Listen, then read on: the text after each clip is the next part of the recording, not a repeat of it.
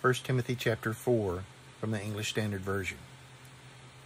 Now the Spirit expressly says that in later times some will depart from the faith by devoting themselves to deceitful spirits and teachings of demons, through the insincerity of liars whose consciences are seared, who forbid marriage and require abstinence from foods that God created to be received with thanksgiving by those who believe and know the truth.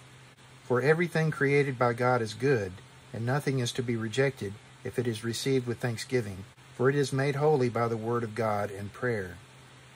Verse 6. If you put these things before the brothers, you will be a good servant of Christ Jesus, being trained in the words of the faith and of the good doctrine that you have followed.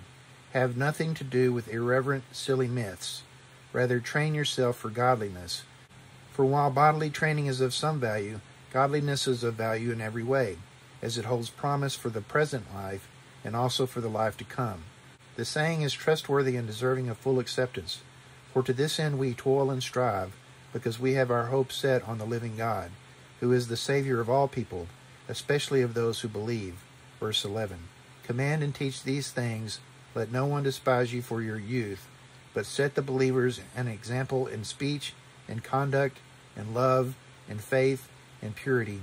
Until I come, devote yourself to the public reading of Scripture, to exhortation, to teaching. Do not neglect the gift you have, which was given you by prophecy when the council of elders laid their hands on you. Practice these things, immerse yourself in them, so that all may see your progress. Keep a close watch on yourself and on the teaching. Persist in this, for by so doing you will save both yourself and your hearers.